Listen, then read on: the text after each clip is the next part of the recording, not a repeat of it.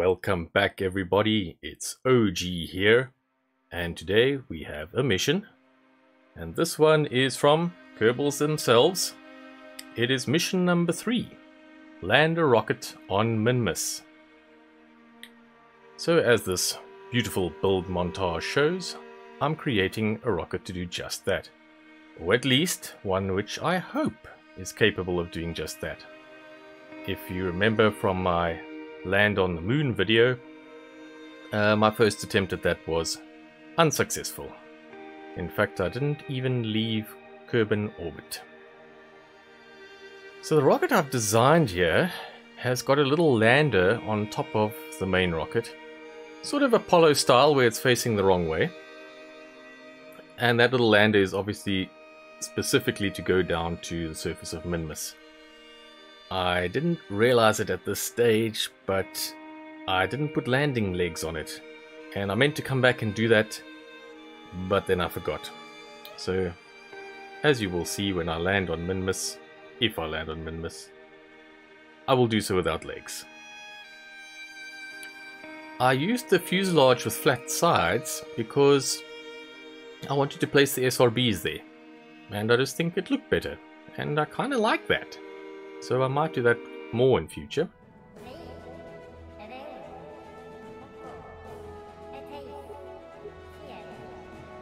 The ever popular countdown, with the sun shining through the mountains. I always love the look of a beautiful sunrise through the mountains. There's something special about the way that light can penetrate rock. Nothing quite like it.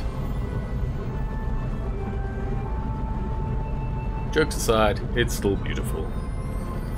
Until you get to the top of the cloud layer and the lines are everywhere. These dreaded lines.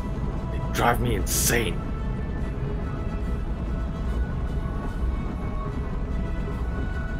They're not so bad on this run though. It's dark, you can't really see them so much.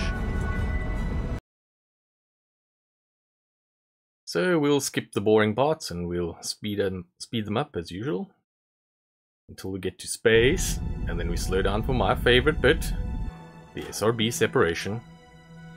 Have to witness the SRB separation.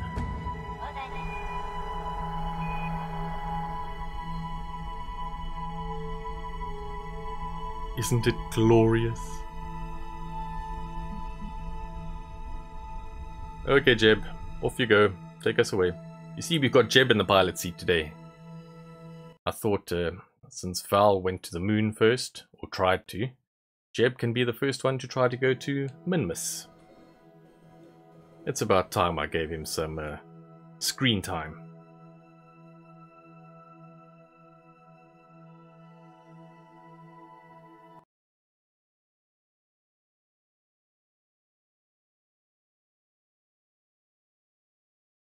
So as usual for myself, I tried to save some of the first stage fuel to start the burn towards Minmus, cruising up mostly on SRB power.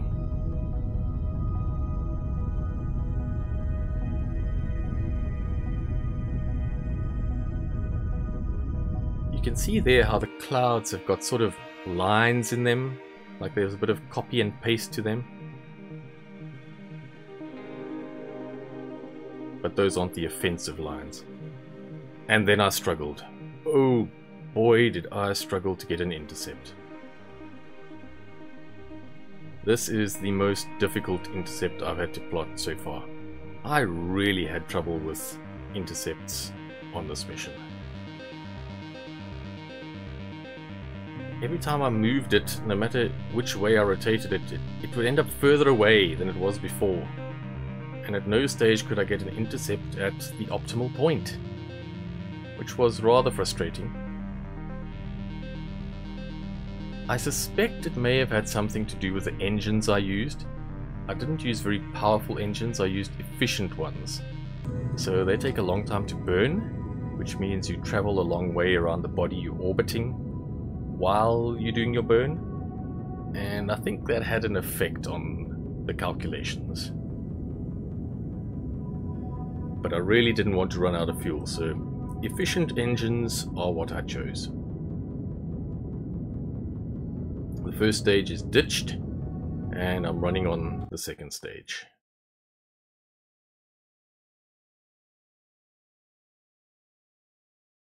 There are 2 capsules on this rocket, even if there's only 1 astronaut.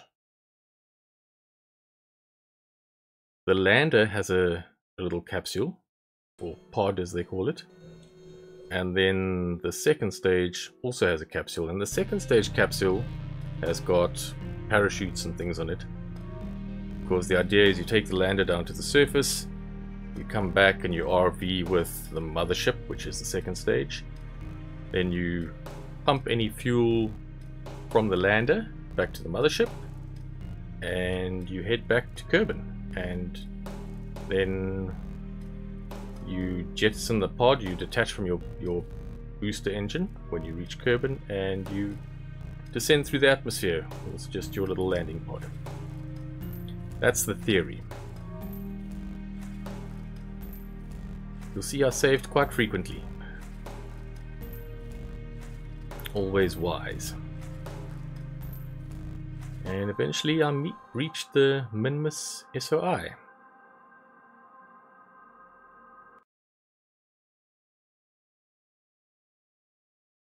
Reaching the periapsis, I did my circularization burn. Decided to get in nice and close.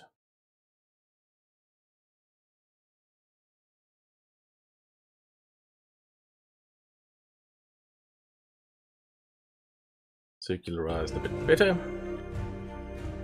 I steadied up in an orbit at about 25 kilometers above the surface.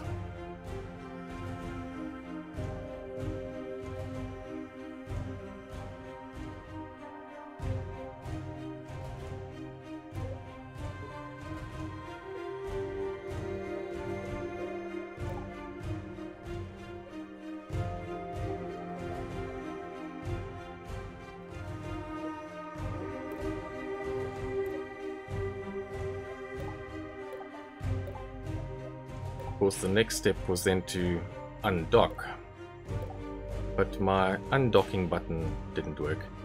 But I also didn't know which side Jeb was in for sure, so I had to make sure of that.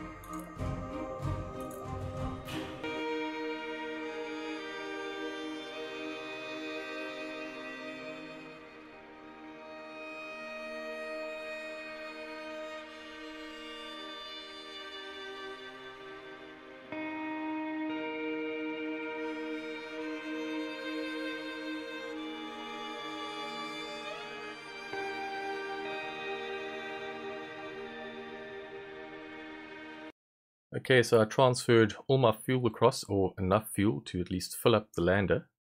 I don't like that you have to use the resource manager for that. I like the Kerbin one way, where you can just click on a tank. But unfortunately you click on a tank here and it shows you nothing. Then I moved Jeb into the lander, and I couldn't figure out a way. All that clicking and going through the menus was me trying to figure out a way to transfer a Kerbal without doing this. But if there's a way, I didn't find it. I'll look again sometime when I'm not shooting a video. So I did an EVA, and I sent Jeb on a spacewalk to the other capsule.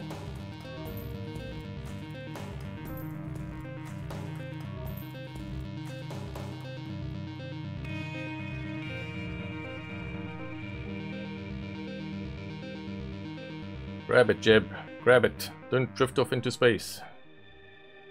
That would be kind of bad if I missed the capsule and drifted off into space. That would just be embarrassing.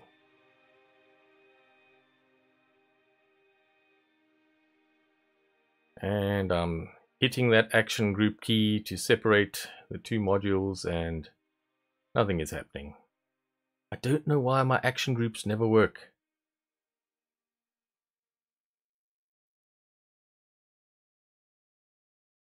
But it's okay, you can undock manually too. And that is what I do. Then I turn on all my little thrusters and things, the many RCS thrusters, and I burn lots of monopropellant. before starting my deorbital burn. And then it was time to descend to the surface of the world, which is allegedly made from mint-flavored ice cream.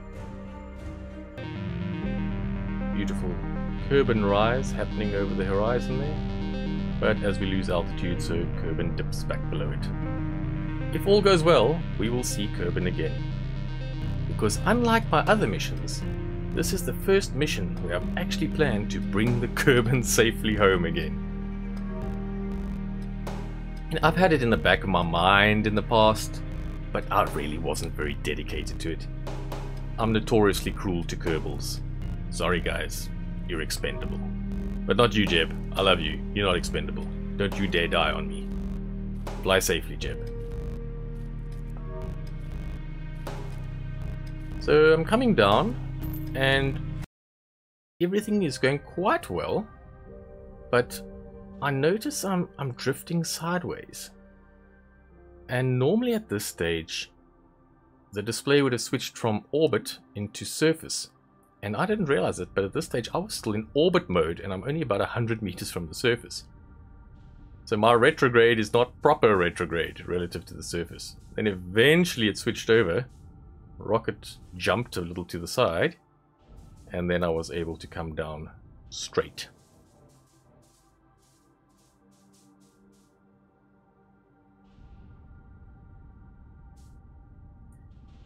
And it is at this stage that I would have loved to have had those landing legs.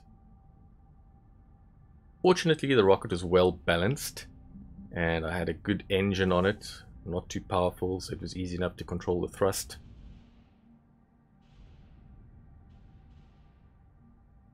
And I was able to land safely.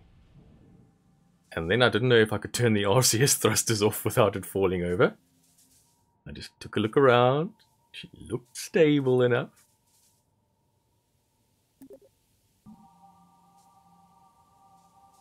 So I bit the bullet and turned off the RCS.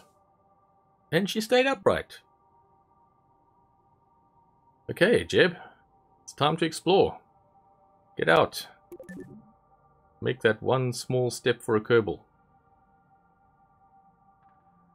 No, it's Jeb, so he's just going for the giant leap. Okay, Jeb, you're on the surface. What do we do when we get to the surface? We plant a flag.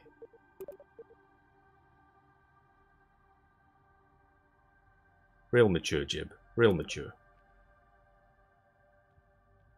He likes some egomaniac who wants his name on everything. Oops. Forget I said anything.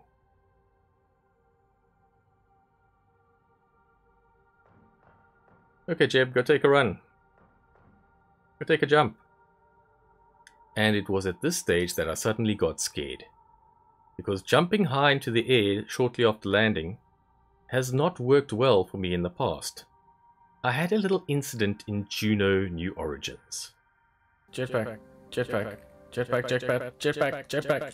Yes! Yes! Yes! I did it! I did it! I did it! Well, he did it. All credit to him. Oh, I was actually landing in 3 times speed. What? I died from jumping? I died from jumping. After all that, I died jumping. So with that still fresh in my mind, I wasn't looking forward to this landing, but it went off well. Jeb, you sort of phasing into the landscape there, but you're getting the shudders. So I jumped again, and then I decided I would test my jetpack skills. Can I make it back to my lander on the jetpack alone without touching the ground? We shall see. Come on, OG. Show off those old man gamer skills.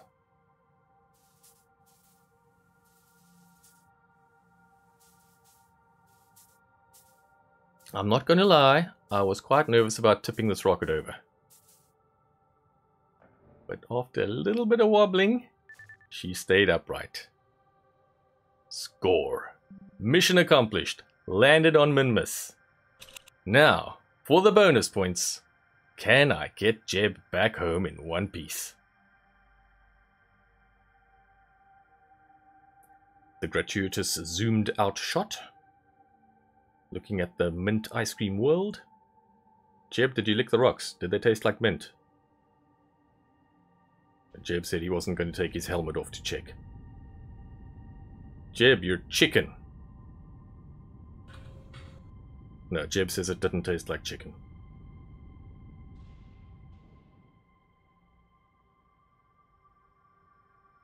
I love these low gravity worlds. It's so easy to get back into space after you've been on their surfaces.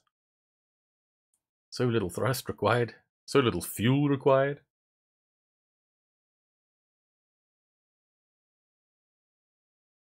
So we slowly ascend over the mint ice cream mountains and watch the Kraken rise again.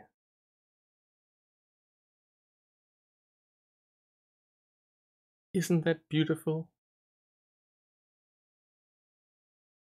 You have to love nature, even if it's artificial.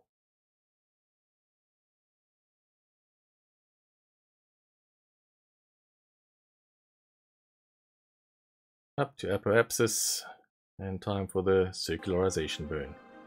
Now I have two options. Number one, I RV with the mothership as planned. The mothership is built for the re-entry at Kraken. It's got the decoupler, it's got the parachutes, but then I have to RV. This is what happened the last time I tried to RV. The ship just disappeared and dove towards the planet. It was an absolute disaster. Okay. So, this is not going to happen. Yeah, and it didn't happen. The other option is I burn straight for Kraken. So I skip the RV, but my pod isn't designed for re-entry. There is no parachute to slow me down in the atmosphere, and there's no way to decouple from my rocket engine. So the whole thing's going to be doing the re-entry. In addition to that, I haven't topped up the fuel, and I don't know if I have enough to make it. Now here again, I really struggled with getting the intercept and things right. Something just didn't play nicely. And then I failed to stop the time warp in time, and I swung around the planet and back off into space. But yeah, that happens. The important thing when things like this happen is that we learn our lessons. We learn from our mistakes, and we become better for it. So, having learned from my mistake, I missed it again and went back into orbit. Eventually, Dum Dum remembered that you can just warp to a place along the timeline. Not the timeline, the orbital line. Which is what I then did. And Jeb made it back into the atmosphere. Did a nice retro burn to take some speed off. And then my retroing stopped going retro. And my rocket insisted on going prograde. And no matter how much the gyros gyroed, or the reaction wheels reactioned, or the thrusters thrusted, I couldn't turn the rocket around. So I thought, well, maybe if I burn the main engine I can turn it around? But all that did was make me head even faster towards the ground. This is what we call a bad situation. I just checked to make sure there was no decoupler there that I could use, but there wasn't. Luckily, at the very last minute, nothing happened and Jeb died. Okay, forget everything you've just seen. It never happened. I am totally not hitting the quick load button.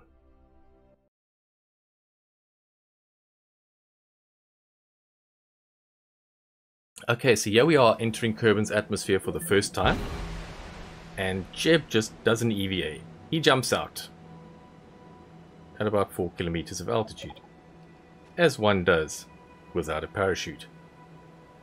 put it this way, what are his options? We know that being in the ship does not work out well. At least we had a premonition. Not that we've ever tested something like that. This is our first time coming down. We've got the jetpack. So we use the jetpack. And the jetpack takes off 1 meter per second of speed. From 186 down to 185. Then Jeb lands in the water. And I hope he doesn't keep on sinking like that other pod of mine did in the video the other day. And luckily Jeb pops back up to the surface. We turn his jetpack off because we know he can survive this little fall now. And he bobs up and down a bit. But eventually Jeb settles on the surface. He's so happy that he starts literally walking on water. Or slightly above the water. Well done, Jeb. And when we hit recover, you'll see there he is on the crew, Jebediah Kerman. So, we made it to Minmus, we landed on Minmus, we got home safely. Mission achieved, all objectives. Thank you for joining me, and I hope to see you again soon. OG out.